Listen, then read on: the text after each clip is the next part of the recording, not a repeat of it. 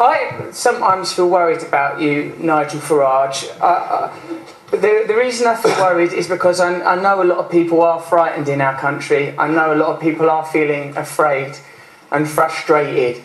And there is a sense that there is a corrupt group in our country using our resources, taking away our jobs, taking away our housing, not paying taxes, exploiting us. And there is an economic elite that this man's party is funded by, that this man is comes from background working in the city. Let me tell you something. There was an economic crash and a lot of money was lost. His mates in the city farted. Nigel Farage is pointing at immigrants and the disabled and holding his nose. Immigrants are not causing the economic problems and suffering we experience.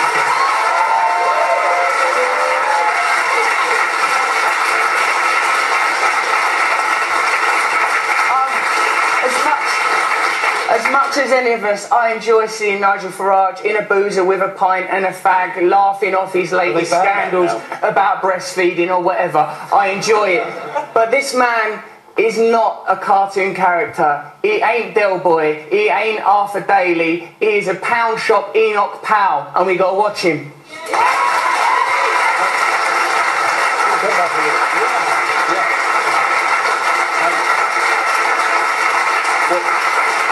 Well, Russell, that's all well and good, and you've got your point of view. The question was, is Britain overcrowded? And do you think I'm wrong? I mean, do you not think... Nigel, can I not be wrong here, mate? I think you're wrong. I come from the kind of... Well, this is called Question Time, this programme, right? And well, tonight you can have another. And what happens is, members of the audience ask questions, and we're expected to answer them. You haven't answered this lady's question. Do you think Britain's overcrowded and there is a strain on public resources and people's quality of life? We need more money for public resources. Well, where's it going to come from? It's not overcrowded. It's going to come... I'm so glad you asked, mate.